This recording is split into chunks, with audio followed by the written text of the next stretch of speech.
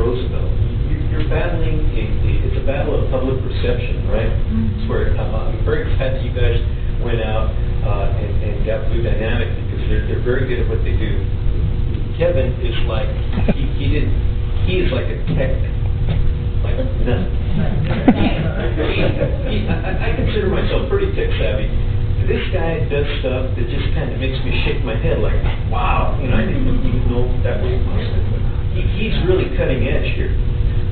So they're good. Your battle is public perception. Everybody that I talked to at the Capitol, they thought you were having, you know, race riots in the streets in Roosevelt.